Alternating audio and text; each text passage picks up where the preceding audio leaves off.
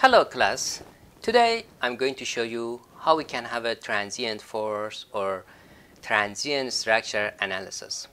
For this case we are going to have a pressure moving over our surface and there is a time variable here. So by passing time, that force moves across our geometry and we are going to have different we can see different behaviors. Okay, let's start and open one of those bridges we already designed and evaluated and see how we can have transient pressure, which is kind of can be considered as a object moving over that bridge. It could be a bike, it could be a car. Okay, this is our previous bridge design and analysis.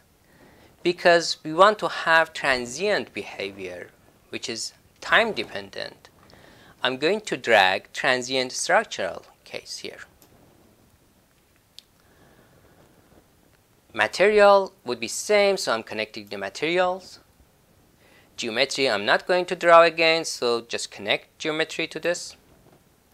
And now let's open model, apply the supports, pressures, include the time steps, and then solve it and see what type of results we can have because of the transient structure analysis. Let's wait for ANSYS to open, and I'm sorry because sometimes it's a bit slow. Okay, beautiful. This is our bridge. Let's go for millimeter because sometimes I make mistake and millimeter is easier for me to add the values. Okay, for geometry we have question mark here. Let's see why.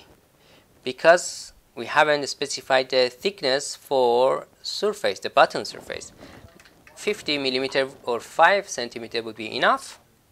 For mesh, let's generate the default mesh and see what we have here. Why like this? Now it's much better. Okay, this is our beautiful bridge. If I remember, it was like around 3 meters wide. Okay, let me change the units. No, it's more than, okay, it's like a 10 meters. Because this scale shows 5 meters and our bridge is much larger. Okay, we don't care. Transient behavior. Let's add supports. I'm going to select line selector for the left side and the right side and apply fixed support here. So fixed support, left side and right side. And the next step is going to be applying pressure over this surface. So my pressure is going to be first applied here, then here, then gradually move across the bridge. How many sections we have? 1, 2, 3, 5, 6. Okay, 4, 5, 6. Okay, 6. Let's add the pressure to here. And I'm going to apply that pressure is going to be 1000 Pascal. And it should be negative. I want to be downward. But we don't have any time step. Let's specify time steps here. I want to have 7 seconds of simulations and sub steps. Let's go with 5. So they are going to repeat it 5 times. So pressure is going to be negative 1000. As you can see here in this graph, for whole of our simulation, which is going to be 7 seconds, here it's negative 1000. But I don't want that. So I'm going to add the other times. 2, 3, 4, 5, 6. First, at time 0, we are going to have 0. We are going to go negative 1000 Pascal. The rest 0.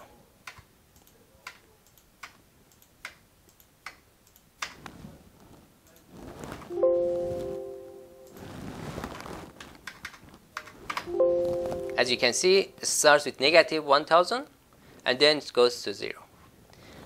Let's duplicate this one. Pressure number 2. Now this pressure must be applied to the second piece. Applied. First second is going to be 0. The second second is going to be negative 1000. Duplicate once more. The second second is going to be 1000 and the other one is going to be 0. As you can see, the first one is like this. Check out this graph. The second pressure here, the third pressure, I didn't change the geometry. Let me apply before forgetting. And now duplicate this one. It should be force. So apply the pressure. And this one is going to be negative 1000, 0. We need to duplicate twice more. Geometry is going to be this one. Negative 1000, 0. Duplicate once more. Geometry is going to be final one. And what else? Negative 1000. This one also is going to be 0. So let me check once more. Pressure starts from here, then there, there, there, there, there. Okay, good enough. So we had fixed support. Let me check. So we have fixed support left and right side, and pressures B, C, D, E, F, G. They are going to gradually apply every second, one after each other. Okay, let's go for the solution. Like always, the total deformation and stress, and usually we need beam tools. Let's solve it.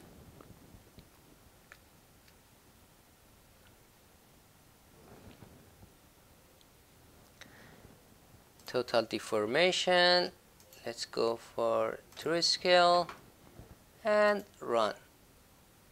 Okay, as you can see, a car comes here and moves out. So we can see the deformation here. Let's go and check stress. Now you can see the transient effect of a load over this structure. Let's see what is the stress.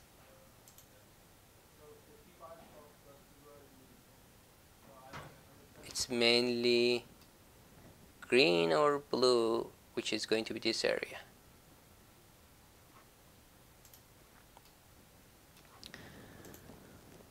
What else we can?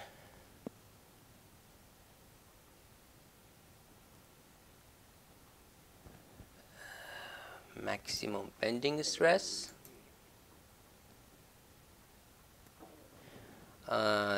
Deformation would be interesting. Not deformation, I don't want this one.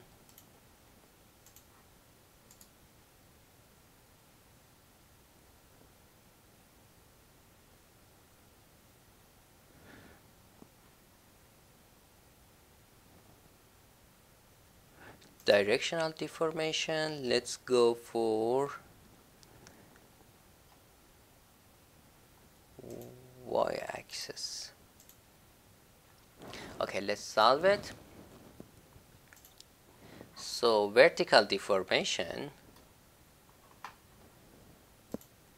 let's see where we have the highest. Here at this part of the structure we have really higher, not really, a bit higher, more vertical deformation, maximum bending stress, close to the joints here, and the other side. Yeah, we have highest deformation, bending stress. Okay, it's enough. We learn how we can have transient behavior study, and hope you enjoyed it. Thank you very much.